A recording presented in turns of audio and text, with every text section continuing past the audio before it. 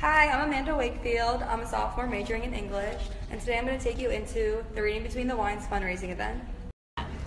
The fundraiser is for the Adult Literacy League, which is a nonprofit that my community engagement class is working with this semester.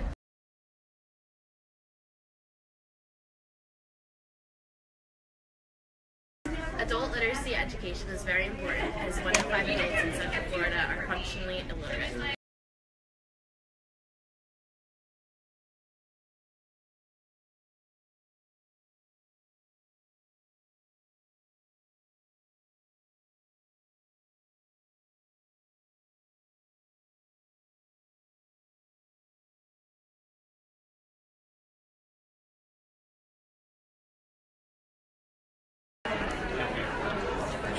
My favorite part about partnering with the Adult Literacy League is the opportunity to serve our local community and to do events like this.